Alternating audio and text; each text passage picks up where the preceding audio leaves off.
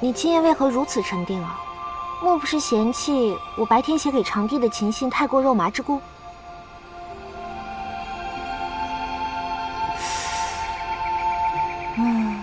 你就别生气了嘛。陌上乃何许人言啊？万花丛中过，片叶不沾身。不过就是一封略出格的情信，何至于就惊得你一路无话呀？莫少，你莫不是见此良辰佳夜，玉人双全的景象，想起了一些往事而伤情啊？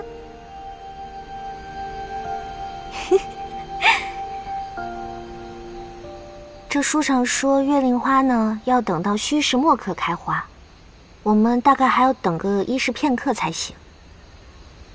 不急。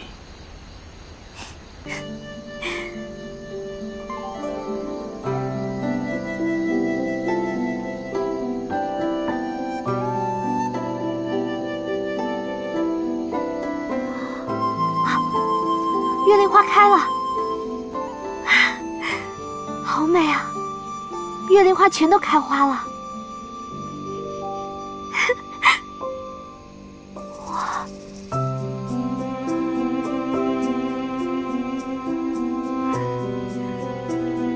你看那，快过来，快！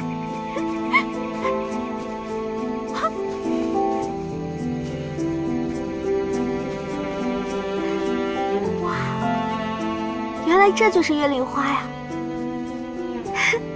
开得真美。莫少，200多年了，你一直都没有忘记他。这样算来，安拉热也算没白活。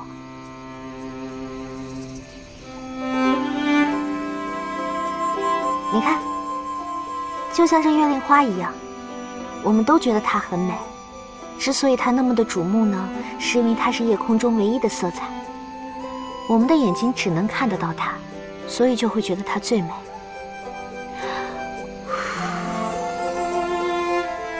你还知道什么？其实你心里一直都有它，200多年都没有放下。你主动把其他东西都尘封，它在你心里更加清晰，更加深刻，你也更痛苦。其实呢，除他以外还有很多人合适。有时候我们之所以会如此执念太深，不是不明白，只是不愿意明白而已。只将一个人放进记忆中，有何不妥？其他人有值得我特别注意的必要吗？你这样执着专一，着实难得，倒也不是说你有什么不妥，只不过与其这么痛苦的将它放在心中呢，我什么时候痛苦了？你如果不痛苦的话，那你为何不将自己换回来呢？今夜又反常的没怎么跟我说话。其实我最明白这种痛苦的感觉，这不单单是一般的痛苦，还带着一些甜蜜，这才是最摧折人心的。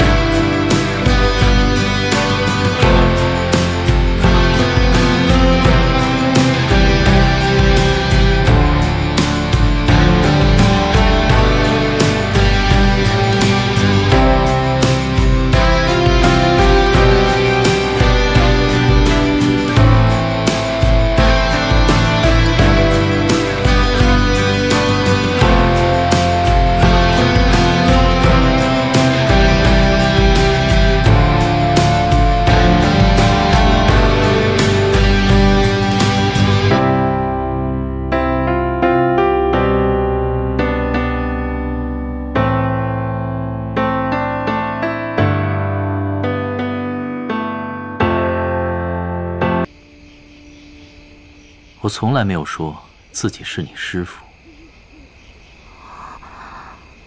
那方才同我聊天的人也是你？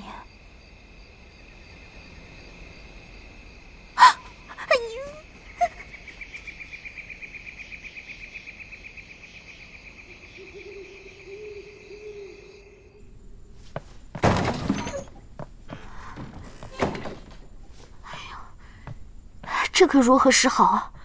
我居然还认错人了！哎呦，我居然同西泽说了那么多话，我没有说不得当的吧？哎，糟了！我居然提了那么多句阿兰惹，他该不会发现我不是阿兰惹了吧？哎呀，哎呀，罢了，反正都已经这么晚了，大家肯定早就已经歇息了。莫少肯定也已经入睡了，难得今天青店不来叨扰，我要好好睡一觉，明天再去找莫少好了。